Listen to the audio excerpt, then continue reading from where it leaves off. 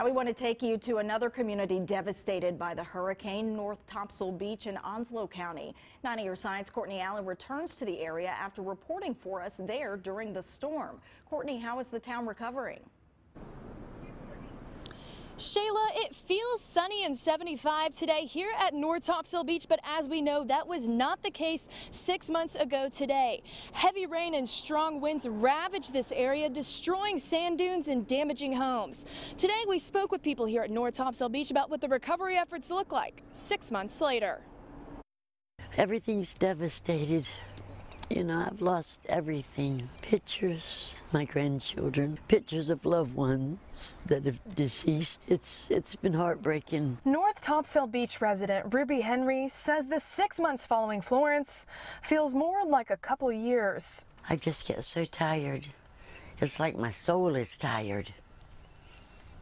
You know, like when you can't move or you don't want to move. She moved out of her home and into this camper in the front yard 6 months ago after her home was damaged in the storm. Her house, located in between the beach and Pamlico Sound, rocked by the hurricane. The ocean came back, you know, and it just tore up everything. The storm tearing down dunes along the beach.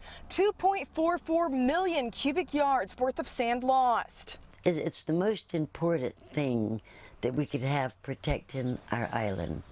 If we don't have any dunes, we don't have any protection. Town officials say it'll cost $50 million to replace that first line of defense. Until they can get the funds to do so, the town is relying on berms for protection. Berm is when we take the sand that we have and we push back what is effectively a smaller dune with the available sand that we have. So some protection offered, but we realize it's not as much as a full dune system. While the town waits on FEMA to assist, Henry is waiting on insurance money to get her home repaired. Both the town and residents hoping this all comes before the next hurricane season. But I just wish this was over with and I could start living normally again. Town officials say replacing these dunes is their #1 priority, meeting with FEMA monthly to try to get all of that sand hauled in here to North Topsail Beach. While they say this is their #1 priority, they say there's also no definite timetable. They say they hope to have some projects in the works by this fall, but nothing is for certain.